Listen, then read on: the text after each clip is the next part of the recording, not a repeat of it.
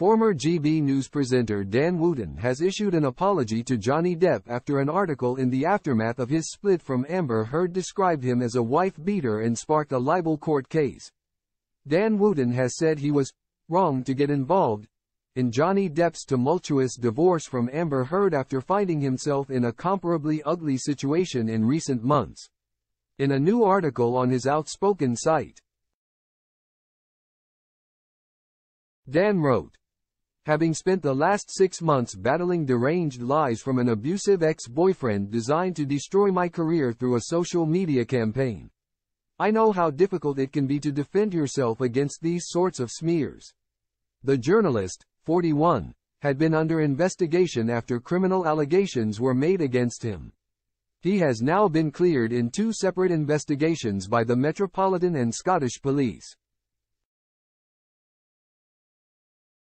He continued in his apology, "It's unfortunate that Johnny felt the need to drag Amber through 2 unseemly court cases, but I can now see that he saw no other way to declare his perceived innocence to the world in order to be able to return to his passion of acting.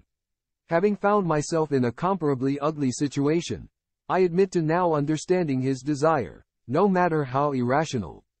Dan said that while others can move on, the lingering taint that is connected to a male in the spotlight after those sorts of accusations never completely dissipates. In 2020, Johnny Depp, 60, sued Dan and Newsgroup newspapers over a 2018 article which referred to the actor as a wife-beater. Mr. Depp said the article wrongly claimed he had assaulted Amber Heard, 37, while The Sun and Mr. Wootton said the article was accurate.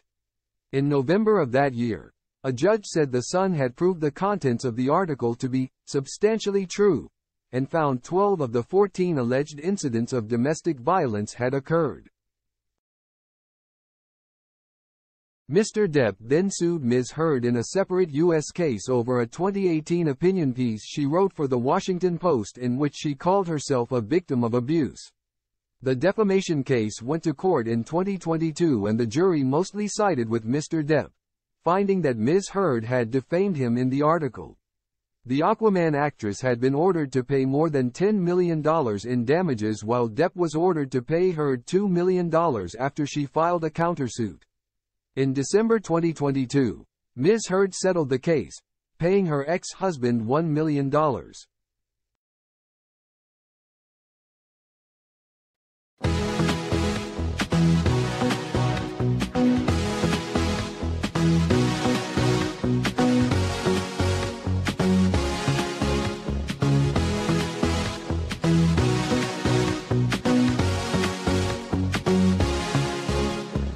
Ooh.